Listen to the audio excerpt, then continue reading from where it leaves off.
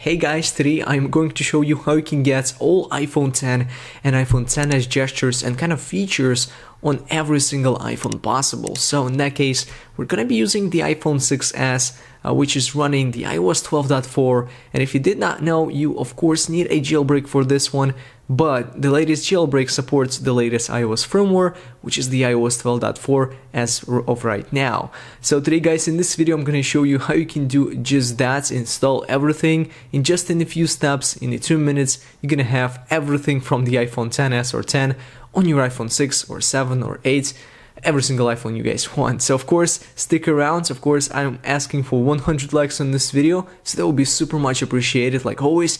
And now let's go ahead and get started. So the first thing guys you need to do is of course have your iPhone jailbroken.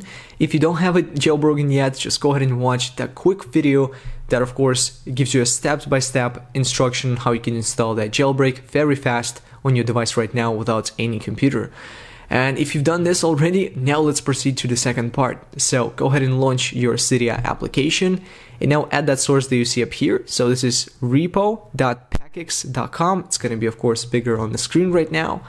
And in order to add this, just go ahead and click on edit, then add and type in that source, click on add source and wait till it's being added to your iPhone. And after that, just go ahead and search for that tweak. And that tweak is called Little XS or the Little XS. And it basically adds everything you need to have. So just go ahead and click on modify or install and install it on your device.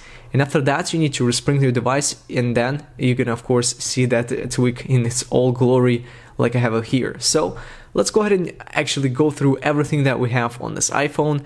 Let's start with the control center. So up here, as you can see, the control center, we can now swipe from the top and it will bring us the control center. And then of course this kind of a gesture that we have on the iPhone X, the multitasking type of stuff. And of course on the lock screen we have these beautiful flashlights icons as well as the camera. So the flashlight, as you can see, that works.